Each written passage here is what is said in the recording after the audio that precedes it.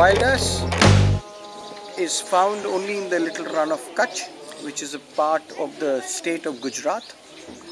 And in early 1960s, there were only about 300 animals left, and now there are about 4,500 animals.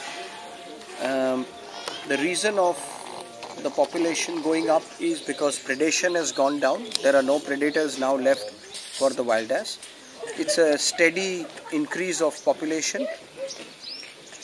So there are about 4,500 wild asses now left in the Little Rann of Kutch, which is the last population in the world. And when's the best time to see wild ass?